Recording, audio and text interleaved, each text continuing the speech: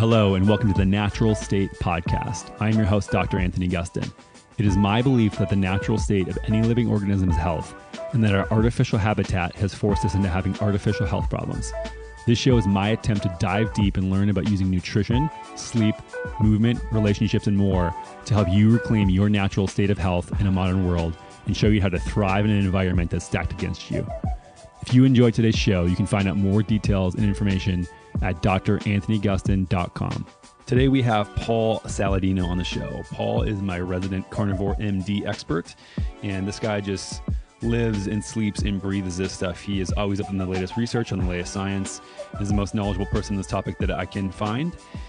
We did an episode, a couple months ago, 20, 30 episodes back. So if you're new to the carnivore diet, don't know where to start, I would listen to that one first and then tune into this one. This one, we sort of refresh everything new that has happened since that episode, all the latest critiques in the carnivore diet, but most importantly, dive into the sustainability around animal production and the importance of having animals on the land.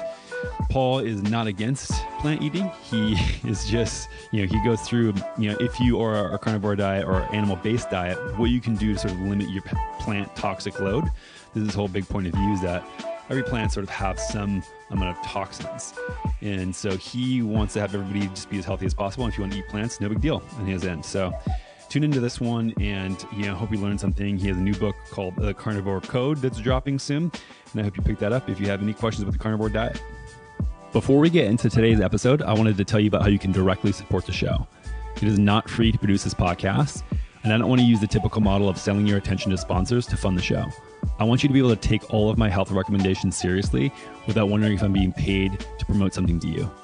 If you want to support the team that is behind this podcast, head on over to either one of the brands that I've founded at perfectketo.com or equipfoods.com. I've developed the products for each of these companies with my insanely high standards because I couldn't find them anywhere else.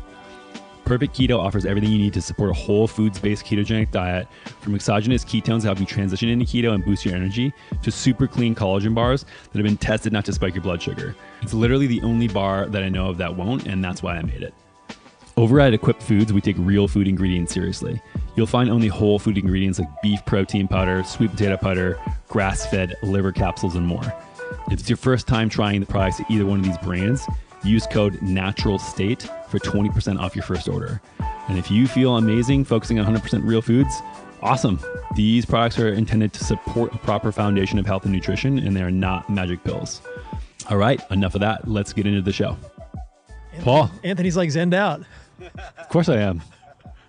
New year, new me, man. I know, right? So we have Paul Saladino here. We're no lamb liver this time. No lamb liver. No gifts, man. What the hell? If I'd known, I would have. If I'd planned a little better, I would have brought you some.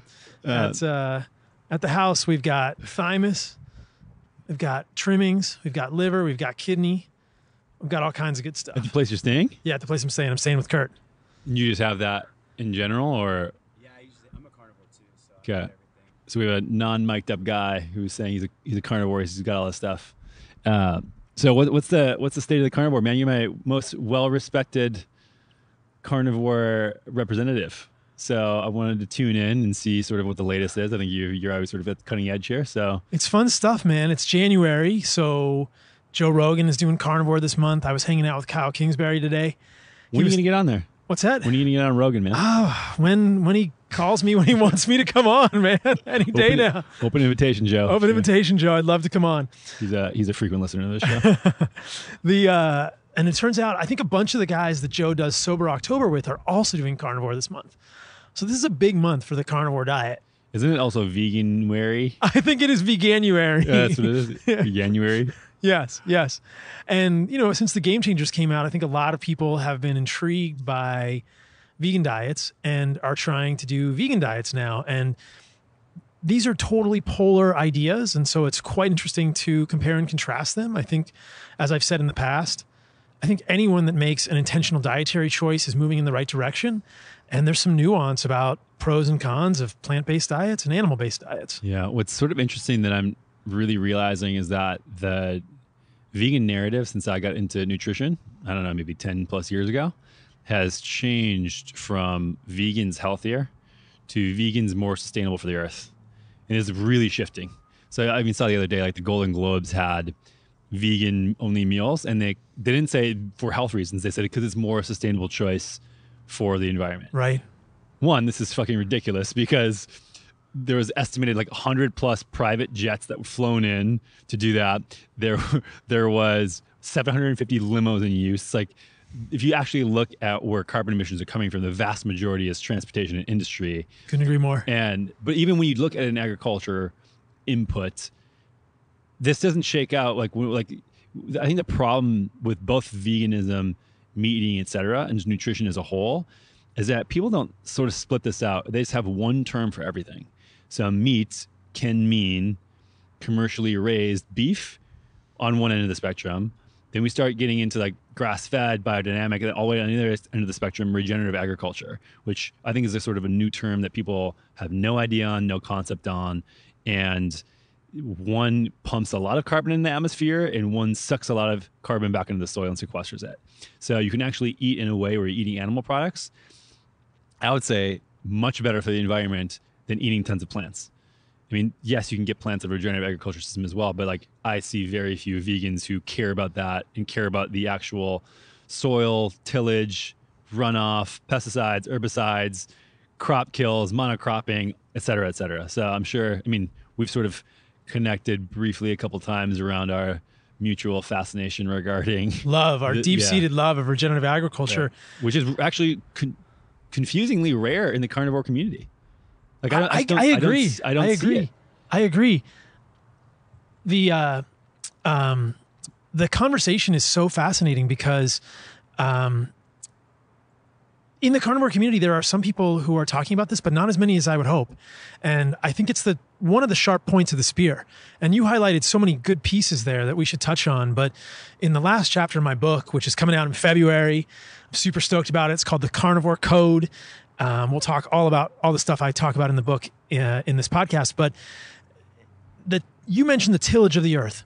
So when we till the soil for monocrop agriculture, when we take a device that turns over the top layer of the soil, we are releasing carbon dioxide into the atmosphere. I've never heard a plant-based person talk about that. And the amount of carbon that is stored in the soil, this is the major sink of carbon in the earth. It's the only thing that we can actually really control right now.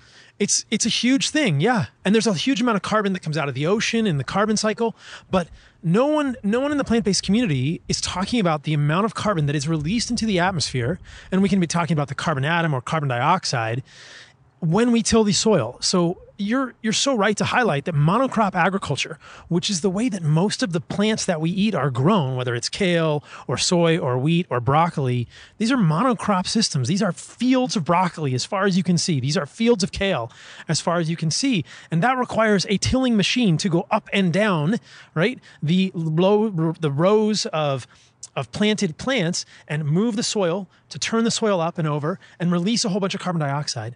And then what happens is because you're only doing one plant and there's no ecosystem, because there's no animal on that land to poop and eat the plants, you've created this fake ecosystem, right? An ecosystem needs plants and animals, but if you create a fake ecosystem with only plants, the plants will suck up the phosphorus and nitrogen and these other minerals from the soil, and they will deplete the soil of minerals. It's like you're kind of taking these deposits out of the bank. If you don't have animals to put deposits back into the bank, which is what animals do in terms of the minerals and nutrients in the soil, you deplete the soil and you get monocropped agriculture contributing to topsoil erosion and depletion of nutrients. I mean, people have talked about the fact that we're at the cusp of basic collapse of agriculture in the world, in this country specifically.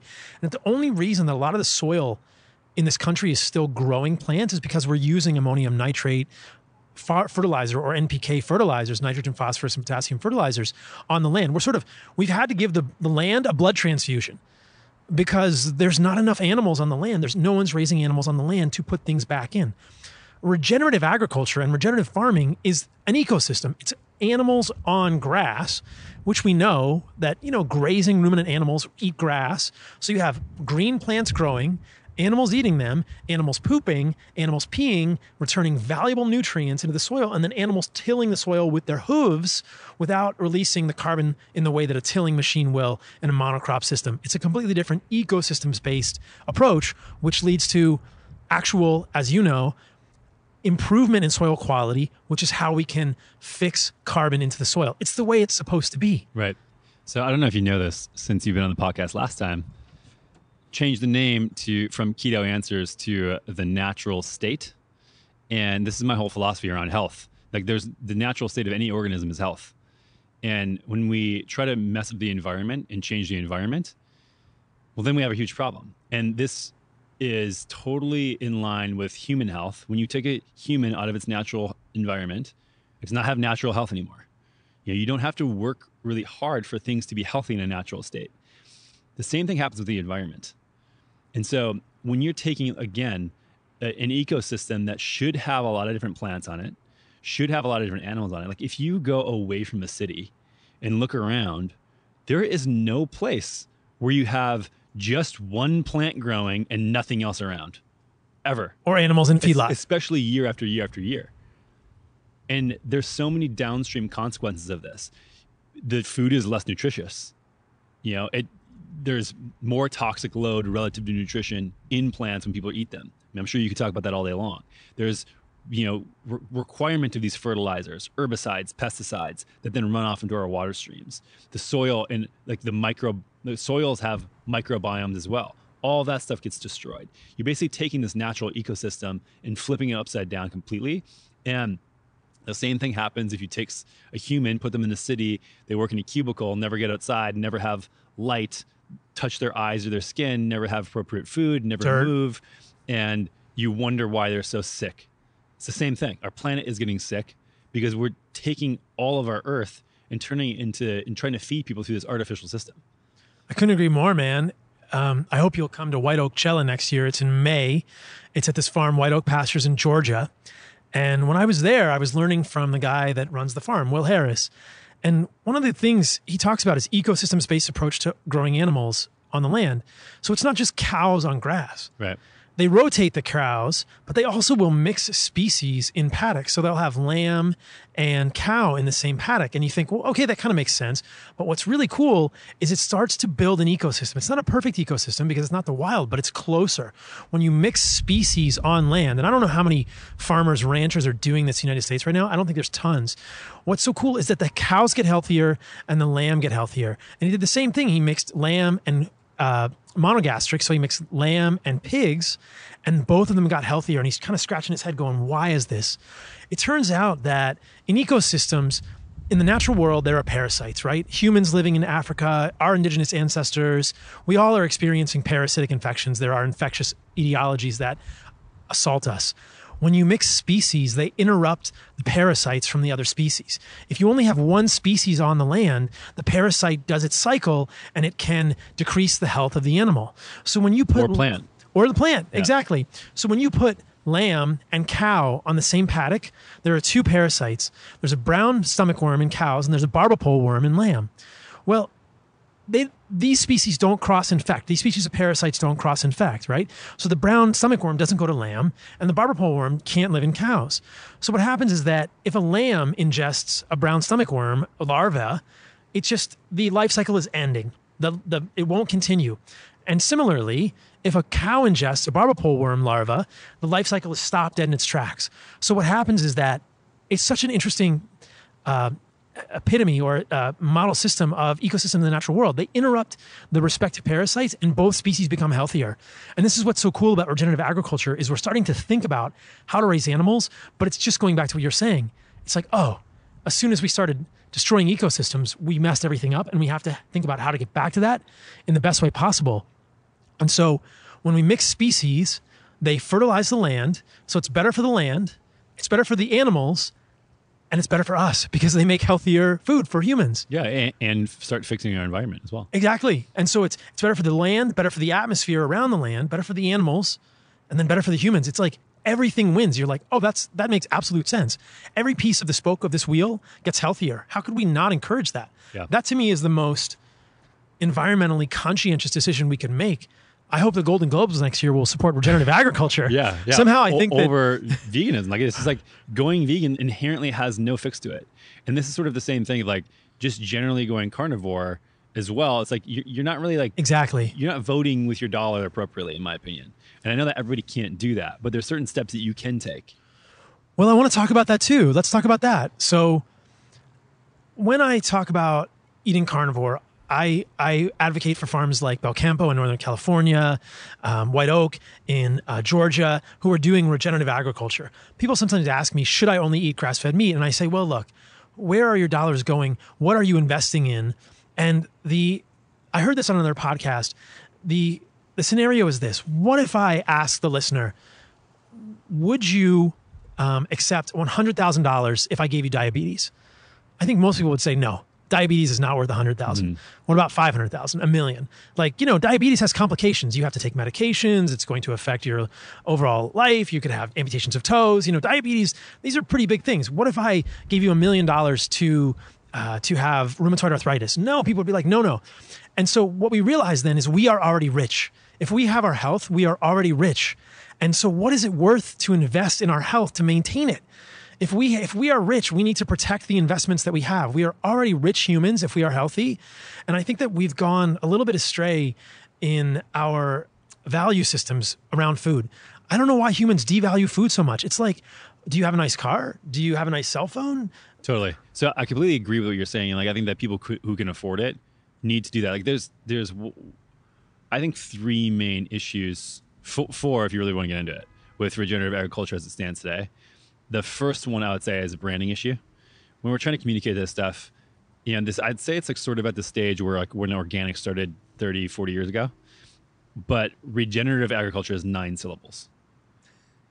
Like, it's ridiculous. Like, just understanding what I know about marketing, like, you're never going to convince somebody to switch something who doesn't have time to research like we're doing when you have something that's 9 syllables. It's just not going to work. So that's a problem. What should we call it? I have some thoughts. I'll save those for later. Top secret. Yeah.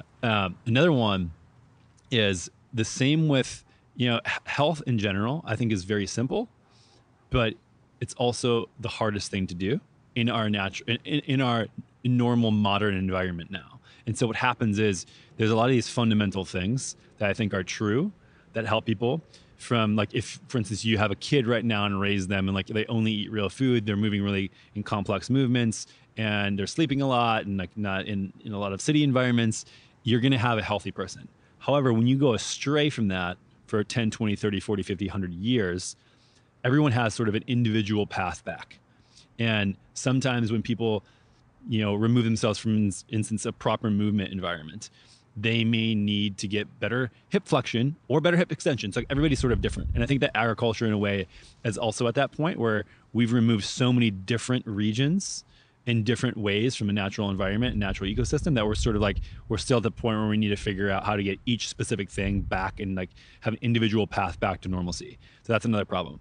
The third one is distribution. So for example, the third one's distribution, which will tie to the fourth one, which is supply chain. And I mean, this is something as I was running the company that I have, I just like have sort of an intimate understanding of these problems. I was in New York recently. I flew into JFK. And I don't know if anybody's been there, but if you drive from JFK to Manhattan or even to somewhere like in Brooklyn, you have like all of the people that you drive by, like most of the people in that region that you drive by are not having access to a lot of real food. They don't have the funds to buy the real food. Like, even if we had 300 farms surrounding New York City, the distribution and supply chain just does not support everybody being able to vote with their dollars. And so like, we need to have people who can afford it right now investing their time and resources so that way we can start getting the price down. Once you improve the supply chain, then you start improving distribution. But just like sort of how like Elon Musk right now he does not give a shit how we're going to grow food on Mars. He's just worried about how to get there, And I think that like we need to worry with regenerative agriculture right now, just how to get there. And then I think we'll start figuring out transportation stuff after that. I agree with you completely, because a lot of times people try and short circuit this conversation when they ask me, can we feed everyone on the planet with regenerative agriculture? Can everyone on the planet eat a carnivore diet? And I think, let's get to Mars first. Like you said, like, we don't need to address that right now. First of all, everyone on the planet is never going to eat a carnivore diet. If 5% of the people eat a carnivore diet, we will change the world because the health of the people will improve so vastly. But let's just try and start with our families. Like, let's just get to Mars first, right? Before we learn how to grow food on Mars, metaphorically. Like, get yourself healthy, get your family healthy, get your community healthy, figure out what foods are the best, And then let's go from there, and let's figure out how to scale it. Let's figure out how to make it more doable across the country, and let's figure out how to get more people this type of food. But when people ask that, I think let's ask the questions that should come before that, before we ask that question, because my answer to that question is there is no food system that exists on this planet right now that can feed everyone on the planet in a healthful way. So we already do not have the answer. The question sort of presupposes. I was going to pause you for a second there, and like you said, in a healthy way. Yeah. Yeah, and that is like an important distinction. Like we can keep people alive with the food system we have right now, but the food system itself is not sustainable. Like it also might collapse. Exactly. As topsoil collapses, and as you know, so we can keep people alive, but for how much longer? Like we probably can't even continue the monocrop agriculture system in the world that we're doing right now for much longer. Right. And then what we'll start doing is growing plants indoors at scale to feed people, trying to mimic a complex system of nature. It'll probably be missing a lot of weird things and make people really sick. Like you think plants make people sick now. Wait till we start making them indoors with GMO things that don't get access to sunlight and like are on some weird seed basis. Like, well, we're going to be living like sort of a dystopian future, in my opinion, in not too long decades. I would say not even centuries, like decades. If we don't start really thinking about this stuff in a very different way. I agree with you. I mean, the people need to take a sobering, honest look at the sustainability of a monocrop agriculture plant system now. And this is, again, what's left out of the plant-based conversations is, number one, as we talked about in this podcast, they are saying that animal agriculture puts more carbon into the environment than plants, which may be true. We can talk about the carbon cycle and the nuances there. As we are discussing, the real conversation around carnivore and animal-based diets is let's support the agriculture which does not do that. And then the next conversation, which is always left out of these plant-based conversations, is if you theoretically eliminated all animals from the face of the planet, ecosystems would collapse because monocropping would expand and soils would become more depleted. People would become much less nutritionally nourished, and you would have to expand plant agriculture, and so the carbon emissions would increase, right? So there's no simple equation that gets us out of this. This is a Gordian knot that people are trying to oversimplify by pointing the finger at agriculture, and it's become at animal-based agriculture, and it's become a little bit frustrating. It's just like, you guys are missing the point. This is not that simple. Yeah, I mean, I think that I'm not one to judge if people want to be vegetarian or vegan or eat primarily plant-based diets. But if that's the case, you need to vote with your dollar the same way that I am. Like, that's the standard that I hold people to. If that's the case, you should be going to farms and participating in this ecosystem. And if you're just eating impossible burgers with vegetable oil and a bunch of chemicals, with soy from the GMO soy from these huge monocrops, like, you are part of the problem. Did you see the post I did on Instagram about a month ago? So James Wilkes, the guy that did Game Changers, this so popular, challenged him to an arm wrestling match. Challenged him to, yeah. No, so his wife posted on her Instagram about a year ago, publicly, she posted on Instagram a picture of her cart at Costco, right? How the Wilkes family eats. The Wilkes family goes shopping. And look, like, James, I know you're listening to this. I want to debate James Wilkes, right? I want to do it on Rogan. Like, there's the picture we're showing you. This is the cart of, and people can look at this. It's on my Instagram. So, like, James Wilkes' family is clearly not voting with their dollars. Honey Nut Cheerios, like processed granola bars, big things of ketchup, which has corn syrup, fruit roll-ups. Yeah, there's not a single vegetable. Bagels, applesauce. This is absurd. and this is the family. Okay, maybe it's changed, but this was a year ago. They were vegetarian. They were vegan at this time. Like, this is the guy who's promoting Game Changers. And they're completely missing the point that they're not voting with their dollars. This is not healthy, quote unquote, plant-based food. This is not even plant-based food that thinks about how we grow vegetables, how we grow plants in the broader ecosystem at all. Yeah. Like, that's absolutely contributing to the change. And I love, you said this a few times, vote with your dollars is, I can't think of a more true phrase. And if you can't, that's okay. Do the best you can, for sure. I'm not trying to be elitist and saying that you have to do this or else. Right. But if you can, you should. If you can, you should. So I do. Like, if you can, you should. And like I said earlier, there's relative ways to do this, right? I was talking with Kyle in the car. I mean, you can get grass-fed ground beef at Whole Foods for $6.99 a pound. And a pound of ground beef for $7 is more expensive than a Whopper at Burger King, but there's a lot more nutrition in there. So let's just think about, like, I really think somebody could eat an entirely animal-based diet and still vote with their dollars for about $12 a day. Yeah, I mean, I think that, so I was recently in Oregon, in the woods doing nothing. I was eating Force of Nature meat, so I had that shipped there. Which is from Rome Ranch, right? Yeah, and a bunch of other. So they source from a bunch of like a diverse range of regenerative agriculture farms, and so like all of their meat is from regenerative agriculture systems. They have elk, they have venison, they have bison, they have beef. Amazing. And they have ancestral blends where it mixes stuff in. And I just ate two packs of those a day. I think the beef is $8.99, and then I had 4 eggs and a can of oysters. And so call it like you said, like on the lowest end, $12. This was like $20 a day for me. And it was like, this is like the highest end stuff you could possibly. And that's pretty high end. Yeah, this is high again, the highest end, and it's being shipped. And it's like I would like to remove myself from that system of like, I don't want to ship frozen food around the world to me if I don't have to. But like, I don't want to think about sourcing meat. Like I looked at butcher shops in Oregon. In Portland, there was none that existed that I knew of that were doing meat the way I wanted to. So I think like shipping regenerative agriculture meat is better than eating meat that's not done that way. Yes. But if like, here in Austin, like I go hunting and get my own meat. That's part of a normal ecosystem, I'd say.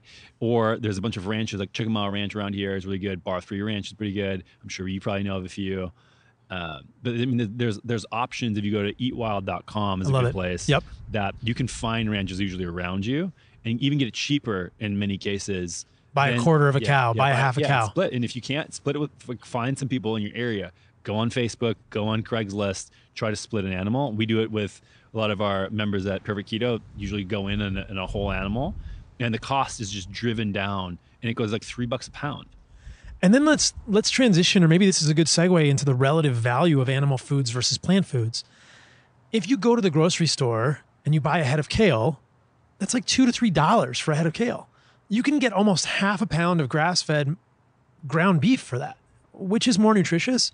Hands down. I mean, I'm open to your opinion if you disagree with this. Yeah, but I mean, for sure. I mean, I think that I've talked about like my totem pole of nutrition before. I don't know if I've ever told you about sort of my thoughts on this, but it's like organ meat's top, all animal products sort of like underneath that. Right. And then even when you get into plant foods and you look at, nutrient density, it's spices and herbs.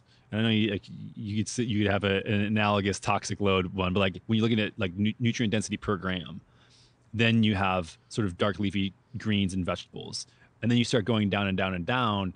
You have grains, legumes, et cetera, et cetera, et cetera. Which some of these things are just like for how much, like you can only eat so much in a day. And when you eat, like you're sort of voting, like I only have so much stomach capacity. I only have so much I can eat. And if you're eating at the lower end of the spectrum on nutrient density, no matter what your nutritional philosophy is, you're just not treating your body as well. It's like I just want to opt for eating higher in that totem pole. And that's just animal products. That's just the way it is. I don't think that humans have a lot of calories to waste. Exactly. To tell you the truth, I think that most of us can eat between 1,600 and 3,000 calories a day if we go, the full spectrum. And to get all of the nutrients that we know in 2020 you need to thrive, and 1,600 calories is not an easy task if you waste calories on empty foods. You have a small allotment of food. If you're up at 3,000 calories a day, you're presumably a bigger person, or maybe you're exerting more. But if we're just talking nuts and bolts, vitamins and minerals that your body needs to thrive, and then we'll talk about macros, carbs, protein, and fat that your body needs to thrive, omega-3s, et cetera, like it's actually hard, or it is an intentional process to create a diet that of around 2,000 calories to get all of that. If you put empty foods in your diet, and I would put a lot of, like you said, grains, these foods are very empty. Even legumes I would qualify as quite empty on many nutrients. You're bankrupting yourself in a lot of ways. You are not setting yourself up to be optimal, function optimally in any way, shape, or form because of the lack of nutrients in your diet. You just won't get enough. And I like your nutrient hierarchy. When we construct it like that, in my book, I have a plant toxicity hierarchy that we can also talk about as well. I think it's quite interesting to think about which plants might be more and less toxic. I'll come back to that concept. But in the book, I show DIAS scores, which is digestible, indispensable amino acid scores. I did a whole podcast in response to the Wilks and Kresser podcast on Rogan. If people heard James Wilks talk about the DIAS score, he was incorrect. The DIAS score is very often calculated by foods that are cooked. It is calculated with hydrolyzed soybeans. These are not there is a huge drop off. The DIAS score is a score that we use to estimate the protein utilization, sort of the ability of the body to use nitrogenous compounds, specifically amino acids in proteins in animal foods relative to plant foods. And it's a extreme drop off. It's like you're walking along and then it just drops off the edge of a chasm when you go from animal foods, which have DIAS scores of 1 or above, and you go to plant foods. And this is a very accurate score. James Wilks is trying to claim that there is a drop off because of digestive enzyme inhibitors in the plant foods, and that in the foods studied, they were not cooked, which is incorrect. If you actually go to the data, the plant foods, the soy and the beans that were looked at for the DIAS scores were cooked. They were hydrolyzed. They are digestible. It is not the digestive enzyme inhibitors that make them look that way. It is the fact that amino acids in plants are less bioavailable to humans. So, and then also in my book, I have a comparison of the net utilization of iron between heme iron and non-heme iron in plants and animal foods. Again, it's the same model. You're walking along and it drops off a cliff. Animal foods have much more bioavailable iron. It's really this way for the majority of the nutrients across the board. And so on the totem pole that you were constructing, I think we have organ meats and animal foods, other animal muscles at the top, and then there's a big drop off. There's like an empty part of the totem pole. It's not analog. It's like there's not this continuum. It's like, you're walking along and then it drops off a cliff, and this is difficult to quantify objectively, but there's a big empty space on that totem pole when you get to plant foods in terms of nutrient availability, nutrient density, and we can think about which nutrient specifically we're talking about, but there's a large open space there. Yeah. So as far as, since last time we got you on the show, what has changed in your mind as far as practical application of a carnivorous diet or nutrition in general? So I think that the longer that I've thought about a carnivore diet, the more I've become mellow about it. And Doesn't sound like it. Maybe. It's how you qualify it, right? I think that in that podcast, we probably defined a carnivore diet, and I'll define a carnivore diet to put this in context, and that previous statement will make sense. So strictly speaking, I would define a carnivore diet as a diet that has no plant foods. It's all based on animal foods. More broadly speaking, I think you could think about a carnivore-inspired diet or a carnivore-ish diet, which I think is probably going to be the sweet spot for most people, which realizes that the majority of our nutrients are from animal foods, that the most nutrient-dense foods on the planet, the most nutrient-rich foods on the planet are animal foods from well-raised sources. And if you're going to eat plants, considers those plants along a spectrum of toxicity. So for me, the carnivore-ish diet is what I've gotten very interested in. I'm still full carnivore. I don't include plants in my diet. I've done a few, specifically 3 carbohydrate reintroduction experiments, which I can talk about. But I think that as I've gotten more into the carnivore diet, I've gotten more interested in the spectrum of plant toxicity and helping people understand. I think most people can get on board, perhaps not plant-based advocates, but many people can get on board that animal foods are very nutritious, right? But I think that I don't know, man. It's a tough sell. Maybe it's getting to be more and more tough, but I don't think that that's very debatable. As you said, most plant-based paradigms have shifted away from a vegan diet as more healthy because that's on very shifty sand ground. So it's still tough though. Like I'm going to go speak in front of the USDA in a couple weeks regarding the nutrition guidelines and give my sort of expert opinion on them. And I was researching a lot as far as like what the government put out in 2015 for every 5 years they reset the nutrition guidelines. And it still says to limit animal protein, limit animal foods because unhealthy, and the saturated fat is sort of the biggest claim. And so this is still like our government pushes that. That's what schools teach people. That's what schools feed their children. Like that's what goes to medical educations. Like, this stuff it's real. And I think that we still have a huge problem with that. You're right. But and as far as like the toxicity scale of plants, this is one of those things where like, in general, I'd like to get your opinion on this too. Like, I've also like thought through this more and more over the last few months, and it's absurd that I can travel around the country, around the world, essentially. And I go to a grocery store, and I eat like 99% real food, and there's like maybe 10 to 20 like common vegetables that are from the same source that you can buy in any single store anywhere else. And so thinking about this just in the past of like, okay, like looking at our ancestral populations, like probably ate a very, very diverse things, like sort of like you're talking about, where like you have the beef with a certain parasite and the pork with a certain parasite and sort of cancel each other out. Like when you start getting plants that are grown in normal environments that are very different. So the person actually makes eatwild.com, Joe Robinson, has like a phenomenal book. I don't know if you've read it, called Eating on the Wild Side, that sort of like breaks down like how far we've gotten away from plants as they used to exist in nature and like how they're made right now to be like big and juicy and edible and shippable and all this other stuff. And so people are eating the same exact thing every single day that's nutrient poor and probably toxicity high. So like, have you looked into the data around sort of like ancestral populations and the plants that they were eating and how that compares to now? Like, like how much of the gap there is between like increased or decreased toxic load? Like what sort of insights have you gleaned there? I think it's a big issue. If you even look at animals don't eat the same plant. Yeah. Animals graze. If you put animals on a paddock of land, they're going to move around. You know, cows eat a lot of grass, but like lamb and sheep, they'll eat a little bit of this plant, a little bit of that plant. And they realize that if they overeat one plant, they will become sick. And so plants have toxins. This is not debatable. To eat kale every day is a horrible idea and completely evolutionarily inconsistent. So if we look at indigenous hunter-gatherers, and there are lots of nuanced discussions here, they ate plants seasonally, right? So there were only certain plants available at certain times of the year. They ate fruit seasonally, which was only available very rarely. And the plants are very rare. I think that in indigenous cultures, they don't eat a lot of leaves, first of all, which is why leaves are kind of high on my plant toxicity spectrum.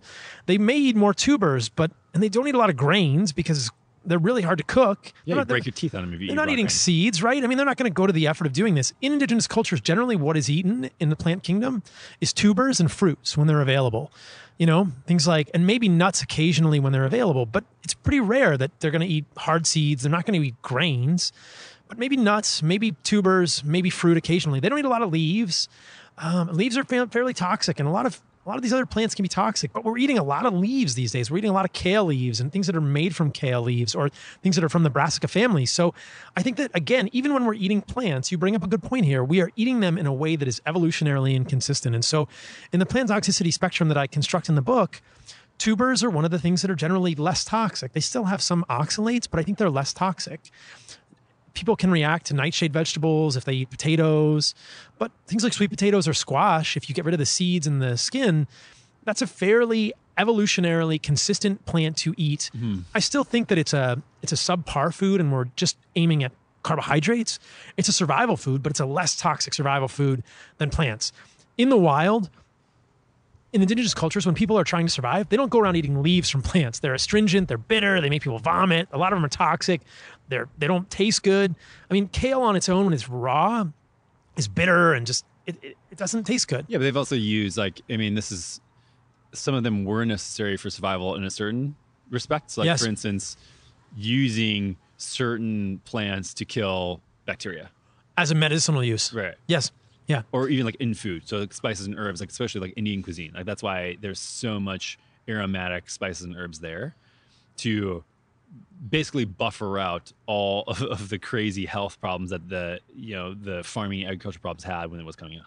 Yeah. And probably antiparasitics. I mean, we know that indigenous cultures suffer from more parasites, and there's some fascinating studies on the Simene and the Yoruba. The Simene are Bolivian. The Yoruba are I believe in Nigeria, looking at the parasitic burden.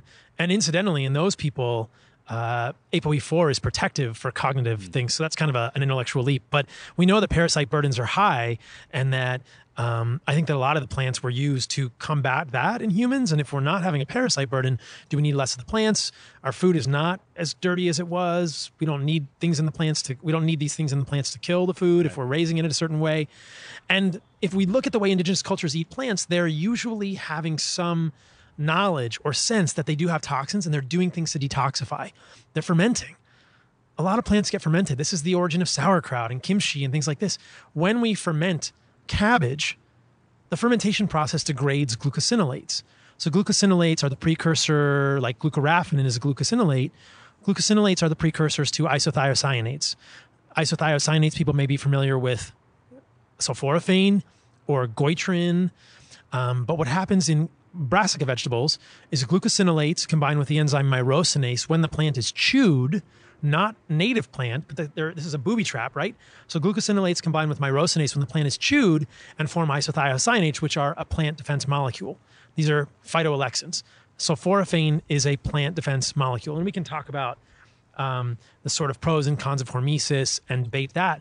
But when we ferment cabbage, broccoli, sauerkraut, or into sauerkraut, or if you fermented kale or any brassica vegetable, when you ferment it, glucosinolates are degraded and the plants are quote unquote detoxified in a way. They're going to have less of these isothiocyanates, which will move around the body and inhibit the absorption of iodine at the level of the thyroid and do other things. Yeah, and as far as all these different pathways too, what I think people don't appreciate, and I don't know if you've done any research on this, is the genetic variability. And this is like you're talking about, some cultures ate tubers, some cultures ate a lot of fruits and like high in coconut, or like, for instance, the Catawans, or, everybody likes to quote how long they live, and like Okinawans, et cetera, in what they're eating is like very, very different from a carnivorous diet. But the thing that people don't understand is like, your genes are probably not their genes. It's you get some of these people who, for example, you take somebody who's Japanese and you have a Japanese family or a Japanese like couple families, and you move them to Nebraska and you don't have them breed with any other people around. Like they're just there. They will look Japanese in 300 years. So if they look a certain way on the outside, don't you think that inside their ability to eat certain foods is very different? You know what I mean? And so it's like, I certainly think, yeah. Yeah. And so whereas, a lot of Americans, especially Western world, come from and have their genes in an area where we have really long winters. We don't have availability to plant foods the majority of the year. It was way easier just to kill animals. We've come out of just a 20,000 year ice age. Exactly. And so what have you seen there as far as cultures maybe that you've studied, or genetic variability in people who can maybe tolerate more plants or less plants, or more carbohydrates or less carbohydrates? And I say tolerate, and some people I'd say maybe even thrive on. I think this is a very important point. There's a gene, I'm forgetting the name. It has a CH in it. I can find it to you and you can put it in the show notes. It's called it's like the hunter versus the farmer gene. Somebody sent me a message about it on Facebook. Will you look it up? Kurt, we've got I got our assistant here on the side. This is our Jamie over here. Look up this gene. It's like the hunter versus the farmer gene, and we'll tell you guys what the name of it is. But it has to do with the tolerance of carbohydrates, right? And so people who are descended from ancestors who have been eating consistently carbohydrate high diets or farming for more generations consistently may be able to tolerate more carbohydrates. They may have evolved this. I still believe that at our core, we are humans, and that all humans have evolved in a way, or all humans have come from an ancestral lineage that became human because we were eating meat. We can look at the size of the human brain and the huge uptick in the size of the human brain based on the fossil record that began 1.9 million years ago, when we see the concurrent evidence for stone tools and hunting and butchering of animals. And there are so many things in the ancestral fossil record that go back to 2 million years ago, basically when Homo habilis and Homo erectus were around. Let's say humans were eating meat, and that's when our brains got much, much bigger. Over the next million years, they went from 600 cc's to about 1,000 cc's. And so I think that we're all derived from an ancestral lineage of people, from a people that ate animals at its core, that animals made us human. I think that on top of that, some people can tolerate more plants based on their genetic, but my hypothesis is that basically everybody on the earth will thrive on animal foods. Okay. So the name of this gene is CHC22, and it has to do with clathrin. And it's a clathrin associated transporter or receptor, I believe, and it has to do with glucose metabolism. So people can look this up, CHC22. And I think that on top of that ancestral blueprint, there are some people who can tolerate more plants and some people who are not going to be able to tolerate plants, and people will probably know which they can do.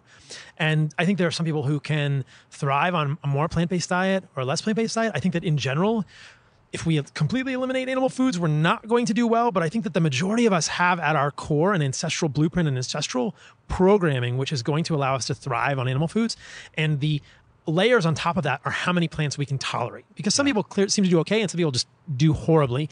And I think that there's been, we live in a cosmopolitan world. There's so much mixing of genetics now, which is a great thing, that it's hard to tease out this person versus that person. But I think we could, at a basic level, we could look and say, if you are from a lineage of people from Iceland, right? Or if you're Nordic and your family is pretty much consistently Nordic, your ancestors did not eat a lot of plants, right?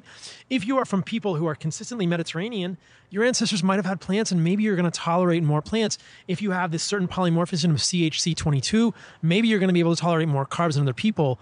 Ultimately, it's about figuring out what we thrive on. Yeah. But for me, I think the basic bottom part of the pyramid is that everybody can do well on animal foods and we can add to that as we tolerate. What about some people get like a 23andMe test. They Right. upload their stuff and do a certain thing, and it says, oh, you have this polymorphism. There's a couple of them that you shouldn't eat as much saturated fat.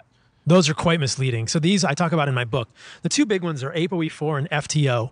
So FTO is the fat mass and obesity associated gene, and ApoE4 is an isotype or an isoform of ApoE, which is an apolipoprotein that is found on our on lipoproteins in our body. It's found on LDL, and it's also found in the brain, and it moves cholesterol between particles or between compartments.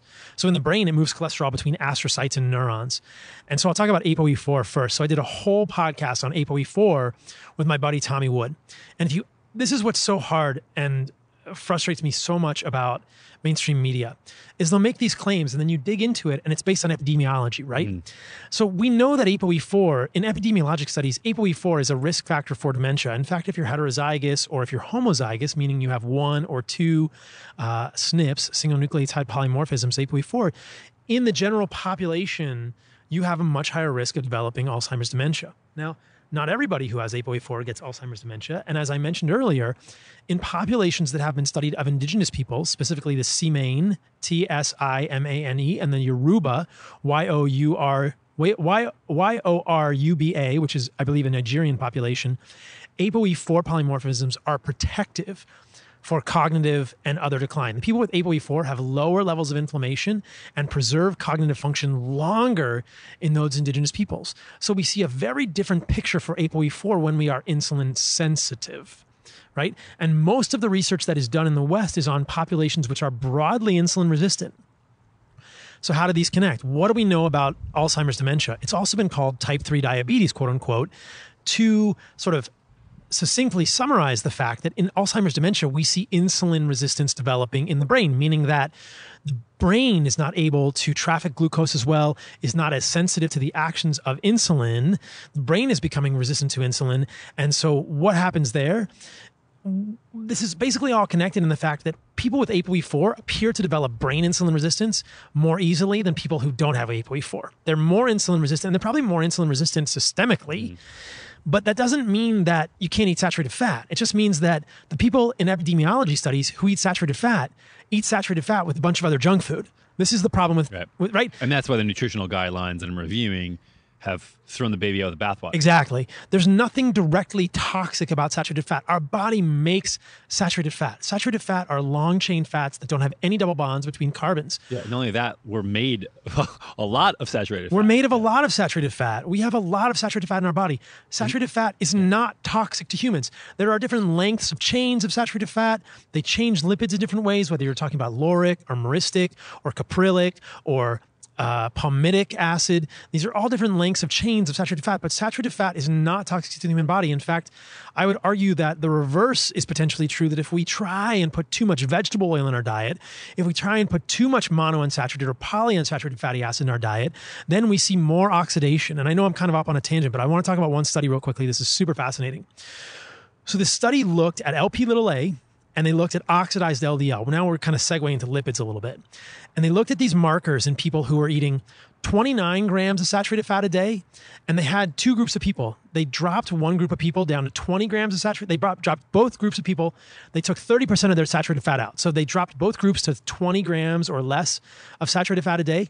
And one group ate a lot of plants or a lot of fruits and vegetables, and one group ate less fruits and vegetables. So there's two interventions here.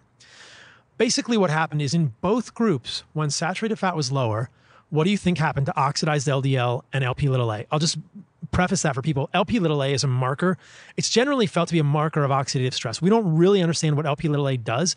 It's an LDL molecule with a lipoprotein little a attached, which looks like plasminogen in the human body. So it's probably involved in clotting, and it may be a scavenger for oxidized phospholipids.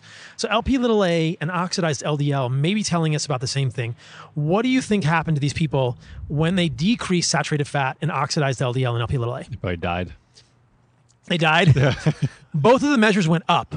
So LP little a went up and oxidized LDL went up. So basically everybody listening to this podcast, if they have a knowledge of this, physicians, scientists, will not disagree with me when I say that LP little a and oxidized LDL are usually considered to be bad. You decrease saturated fat in the diet and both of those go up. How can we explain that? Well, it's very easy to explain because if you enrich your lipoproteins with polyunsaturated and monounsaturated fatty acids, they become oxidized more easily. And this is very well documented. The diets rich in linoleic acid, which is an omega-6, right, fatty acid, create more linoleic acid in LDL particles, and those LDL particles oxidize like gangbusters. Which is, found in most vegetable oils in very high amounts. It's high in vegetables and vegetable oils, and a lot of nuts and seeds are high in linoleic acid, right? And so what we're seeing here is that saturated fat, the balance, it's not that any of these fats are bad. We need omega-6 in our diet. We need some amount of omega-3 in our diet. We need some amount of saturated fat in our diet. But I think that we need to think about, when the conversation around fatty acids has to be, what is the ancestral ratio and how does it affect metrics around oxidized LDL, around markers of inflammation? It's been shown that when we enrich our LDL with linoleic acid, which is what the cardiologists would tell us to do, because it will lower LDL. Your serum LDL in terms of milligrams per deciliter will go down if you guzzle linoleic acid, right? If you guzzle canola oil, if you guzzle corn oil, your LDL will go down, but more of it will be oxidized. And I've talked about this on multiple podcasts on my channel, that LDL number is a horrible predictor of cardiovascular disease. Triglyceride to HDL ratio is a much better indicator. What is triglyceride to HDL ratio indicating? Insulin sensitivity. So, what do you say to the people like, I can't even think of anybody off the top of my head, but there's a lot who's, as it's something that is necessary for plaques to form, for instance. And, LDL? Yeah.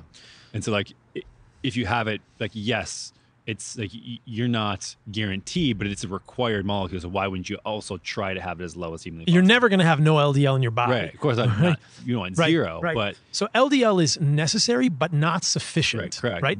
So here's the deal. Let's talk about the numbers of LDL. This is fascinating, right? So when you do an NMR lipid profile, it will tell you in nanomole per liter how many LDL particles you have in your body, right? So this is nanomole is 10 to the minus ninth. Moles is 10 to the 26th because it's Avogadro's number, 6.02 times 10 to the 26th. So you can calculate, if you see on your NMR profile, which is a very sophisticated LDL profile, you can calculate the number of LDL particles in your body, okay? Let's just say you have an NMR profile which shows you have an LDL-P, an LDL particle count of 1,000 nanomole per liter. That's essentially equivalent. This is a back of the envelope calculation. I've done it before.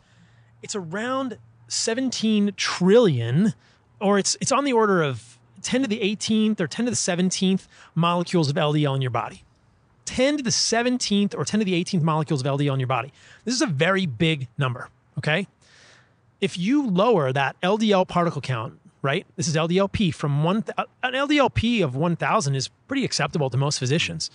Let's increase that LDL and let's triangulate. I know this is getting complicated. Bear with me, guys. I'll make it more accessible. So let's just, if you assume that your LDL is about 22 nanometers big, right? If we talk about LDL size, then an LDL particle number of 1,000 nanomole per liter is about an LDL of around 100 milligrams per deciliter. Most people, when they get the LDL panel, is going to see 100 milligrams per deciliter. That's about an LDL-P of 1,000 nanomole per liter, assuming your LDL particle size is around 22, give or take, right? Let's increase your LDL to 200, okay? We are talking about now your LDL-P is going to go to 2,000 nanomole per liter, and the number of LDL particles in your body is going to go from 1 times 10 to the 18th to 2 times 10 to the 18th, right? You just doubled the number, but both of those are very, very big numbers. Even if you have an LDL of 200 milligrams per deciliter or 2,000 nanomole per liter, you take a statin, which I think is a horrible idea, and you lower it to 100 milligrams per deciliter or 1,000 nanomole per liter, you still have 1 times 10 to the 17th nanomole per liter in your body of LDL, meaning that no matter what you do, you are going to have to be a completely hormonally destroyed human. You are never going to make your LDL small enough that there are not enough LDL in your body to initiate plaque. Right. I know it's a large number, but it is relative. You know what I mean? It's like 1 times 10 to the 17th is still a huge number. Yeah, and I think if we look at Brownian motion. When you talk about the scale, though, like we're at those numbers with a lot of things that float around the bloodstream. You know what I mean? Yeah, it's actually the number of LDL particles is larger than the number of cells in our body. So it's pretty huge. It's a big number. I mean, you think like 10 to the 15th, like we have a lot of LDL particles in our body. And even when you push the LDL down, there is still plenty of LDL to make plaque. And I think that the idea is this.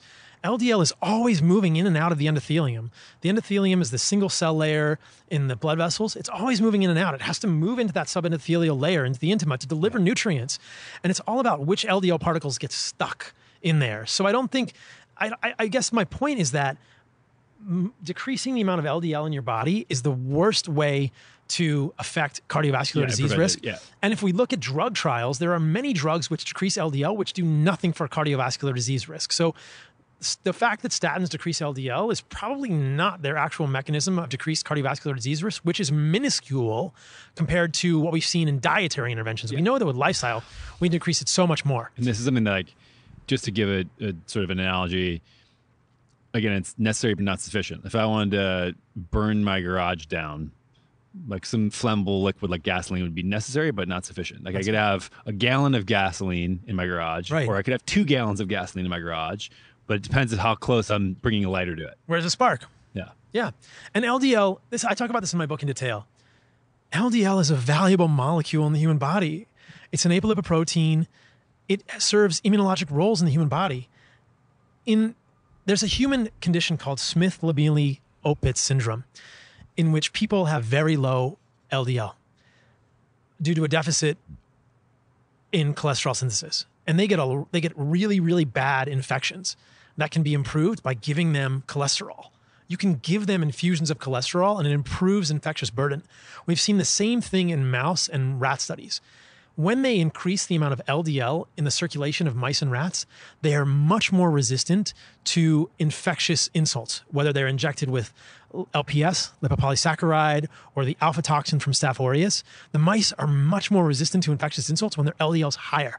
They've done experiments in mice and rats where they deplete the LDL, and those mice and rats die very fast when you give them an infectious insult. LDL also moves things around the body.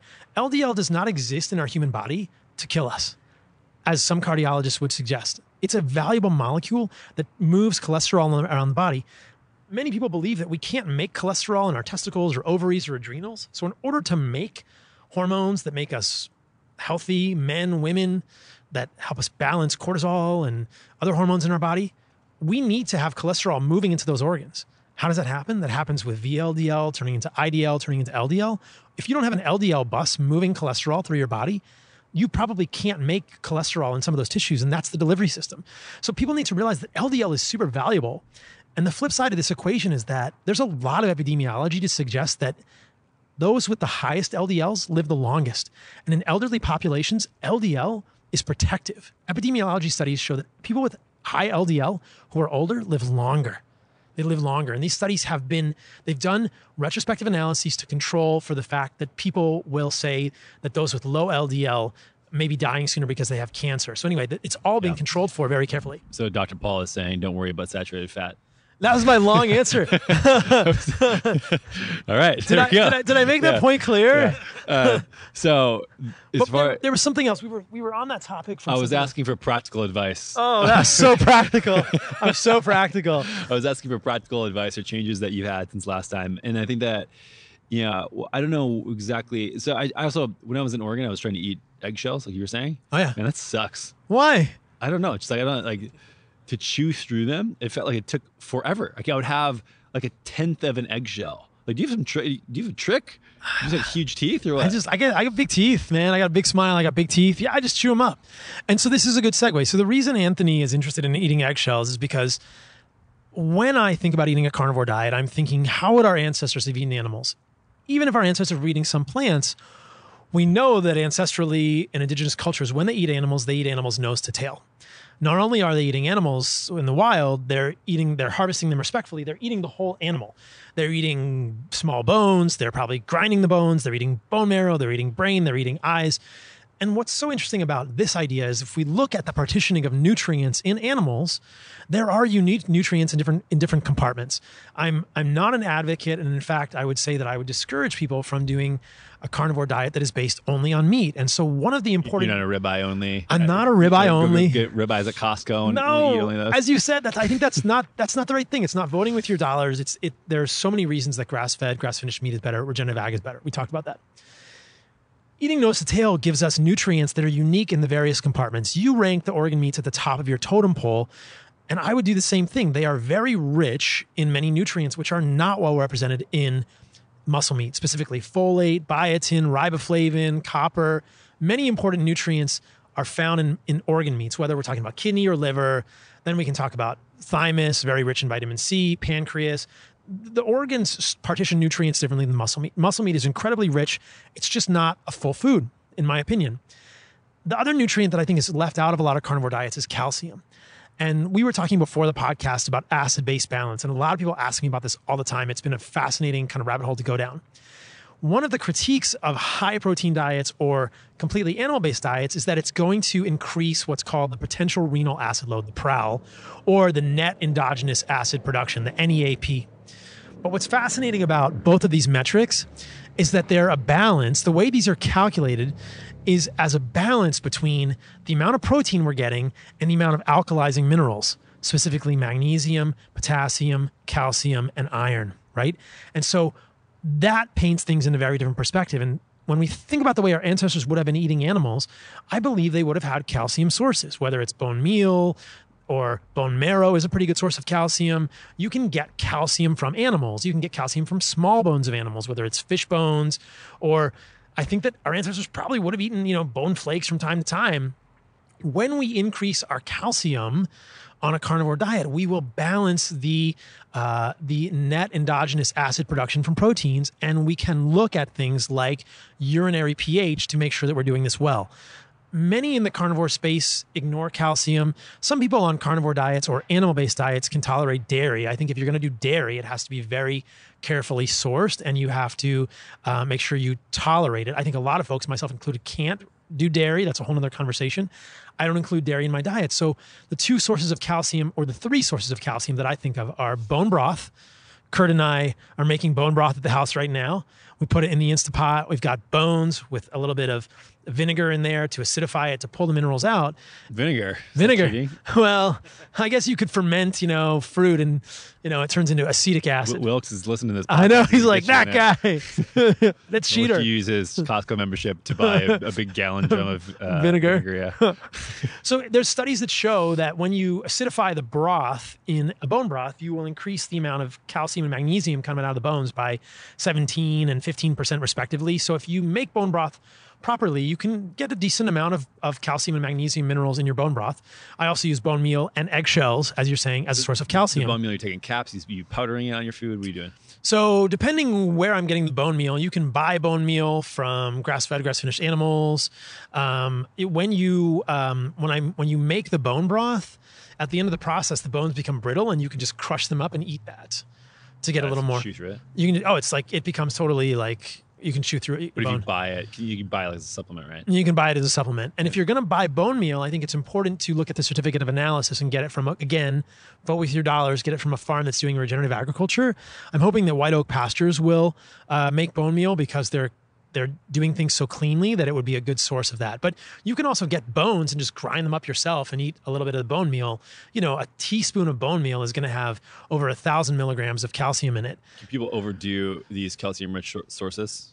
Just like anything else, of course, right? You could get too much calcium, but I think that you'd have to eat a lot of eggshells to get too much calcium. Eggshells are sometimes constipating if you eat too much. Yeah. Did you notice that?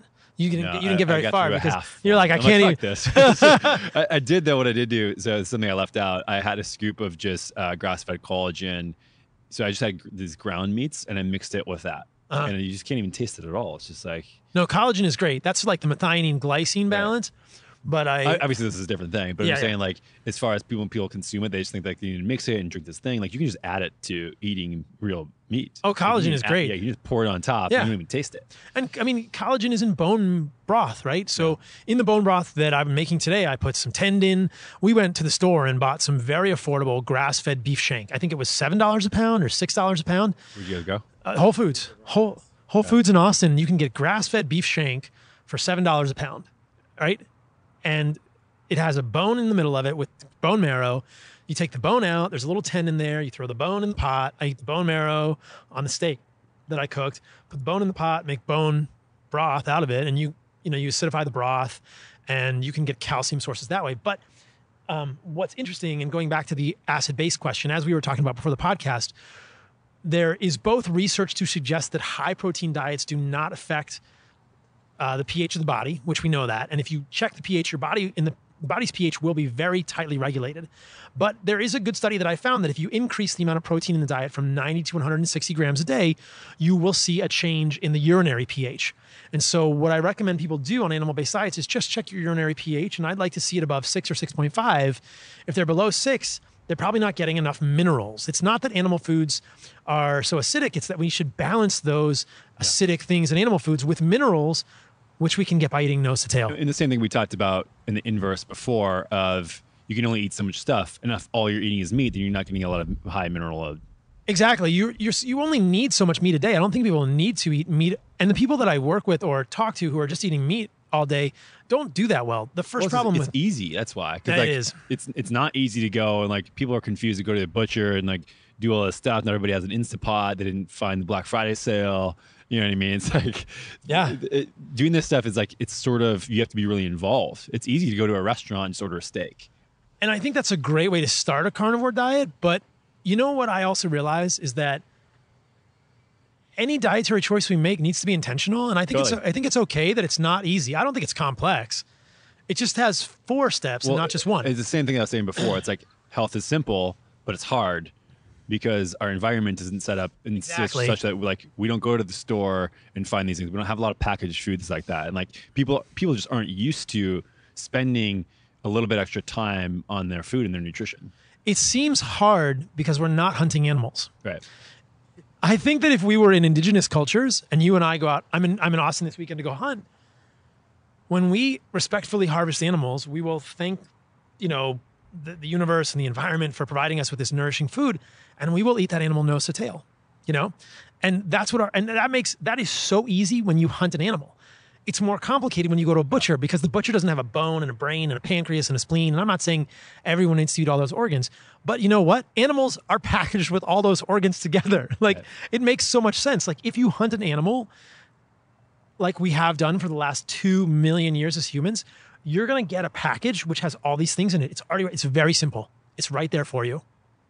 So as far as when you formulate stuff and formulate this diet for yourself or for other people, I'm sure this is in your book that's coming out, but are there amounts relative, like 10% organ meats, 60% muscle meats, certain fat stuff? You want this much bones, you want this much bone broth, you want this much of egg maybe, or this much omega-3 from maybe fish or sea sources. Like, do you have sort of a template and a guide for what people would want to do if they wanted to try it? Yeah, lay it out in a proper way. I lay it out pretty clearly in my book. And has any of this changed over time for you? It's always evolving, which is humbling and interesting. It keeps it interesting, but it's humbling, right?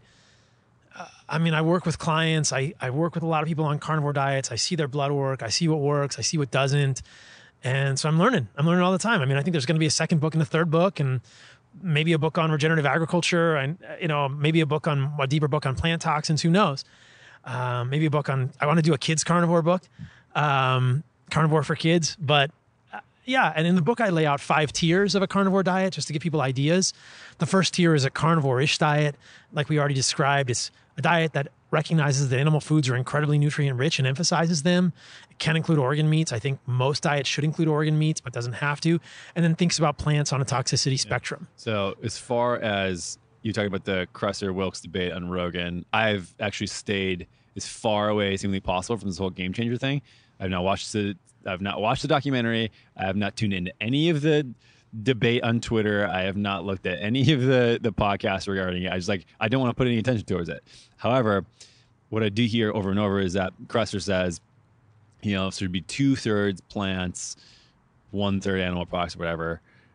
You're shaking your head right now. So Not nodding. In the carnivore-ish, is that like the flip, or is it 4/5 and a fifth? Or yeah, I mean, I say like 80-85% animal foods. I mean, that's sort of like my approach and how I do things personally. Yeah, I think it's like majority animal foods, 80-85% animal foods, and some plant foods occasionally. I mean, so I think that what people probably really want to hear, they can buy your book obviously to learn more. But what are some of those things on the lower toxicity scale for plant foods that would be fine? Yeah, I think this is going to be individual, but I think of the non-sweet fruits and tubers on the like berries, avocado, olives, squash, sweet potato, kind of in that less toxic spectrum.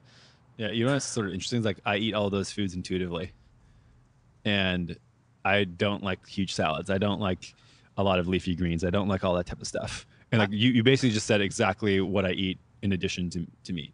And I haven't looked into the toxicity of plants like that. Yeah. And like that is exactly, if you were to look, like I have sweet potatoes on my counter, you can see through the window. Yeah. Avocado. I have avocado and berries, and had some squash with like a bunch of meat the other day, and that was like, it's exactly and I think that's what indigenous peoples do in terms of plants. Like I said earlier, indigenous peoples don't eat broccoli.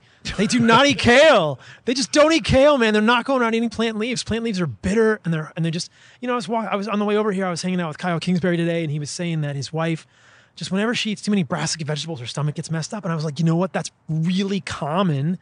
And I think that my hope is that with the book, with the message, I'm not trying to convince everyone to go completely animal-based, to go for carnivore. I just want to open people's eyes to the fact that there is a plant toxicity spectrum, and that if you're not thriving in the way that you want, if you have stomach issues, it might be the broccoli, it might be the kale, it could be the collard greens, it could be seeds, it could be beans, it could be rice, it could be these foods, and you can select, maybe the less toxic foods, or go full carnivore and then reintroduce. We had talked about the idea of a carnivore cleanse. I have something in the book, I call it the Clean Carnivore Reset. That was the name of my drafted book that I'm just going to let sit there. After going through the process of launching the last book, I'm just like, I'll just let that one ride, and maybe we'll write it together. I'll pick up a book writing again when I'm retired. That's when I'll write a book. It's ridiculous. Yeah. And so beyond carnivore-ish, which we talked about a little bit, I think that there's meat and water diet, which people could use in the short term. It's an elimination diet. I would not do it long term. There's a basic carnivore diet, which is like meat and eggs. And again, I don't think that's great long-term for a lot of reasons. I think it leaves out calcium. I don't think it has attention to many of the other trace minerals, specifically riboflavin. You might get enough folate on eggs. You're probably not going to get enough, et cetera, et cetera. Just because there's no organ meat or what? Yeah, no organ meat. Yeah. And so the upper levels of the tiers are more organ meat. And I kind of walk people through that. And so my ideal carnivore diet starts around protein. And I think for most people, you can go between 0.8 and 1 gram of protein per pound of body weight per day. So I'm 170. I eat around 1.5 pounds, 1.75 pounds of meat a day. And I think for most people, it works out best when they have about 1-to-1 fat to protein. And again, I talk about all this in the book. I think if people eat too much protein and not enough fat, it can lead to constipation on the carnivore diet. I think we need fat. Our ancestors are fat hunters. So 1-to-1 fat to protein is a good place to be. I'll just clarify because this point gets confusing for people. 1 pound of meat is 454 grams of meat, but there's a lot of water in there. It's only 100 grams of protein. Yeah, I feel get confused on that. Yep. And then to that, so we talked about fat, we talked about protein.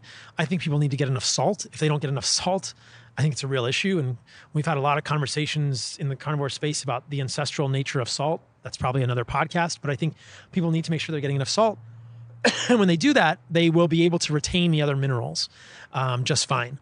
And some salts have a good amount of iodine. Redmond sea salt has a good amount of iodine in it.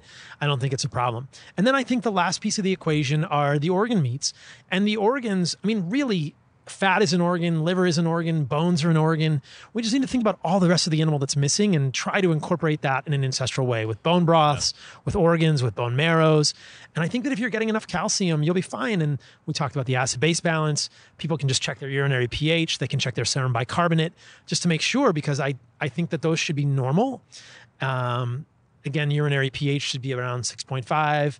or higher if you're getting enough minerals. And so I lay it all out in the book, how to construct it. Awesome.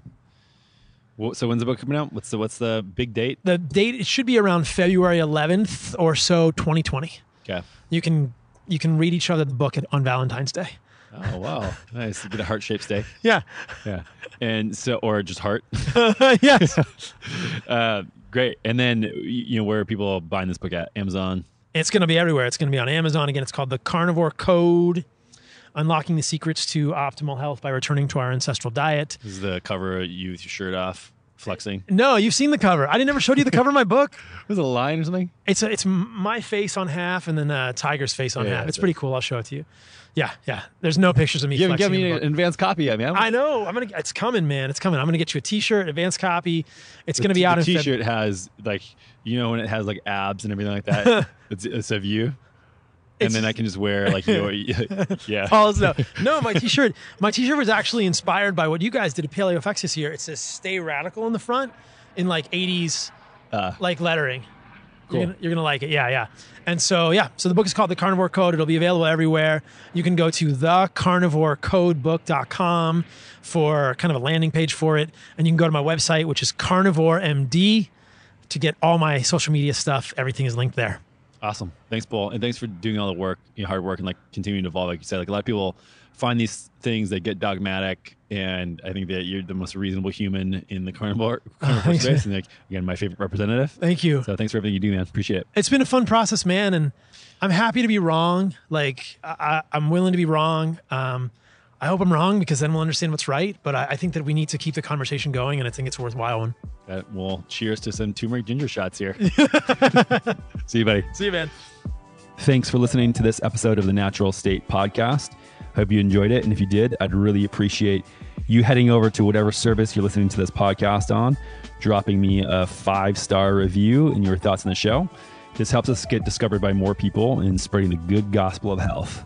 And if you want to stay plugged into all of my self-health experiments, recent research in books that I'm reading and my interpretations of those things, products that I'm testing, and thoughts on all things related to health, check out my free weekly newsletter called The Feed. You can sign up for that at dranthonygustin.com/thefeed. That's dranthonygustin.com/thefeed. Thanks again for tuning in and your support of the Natural State Podcast.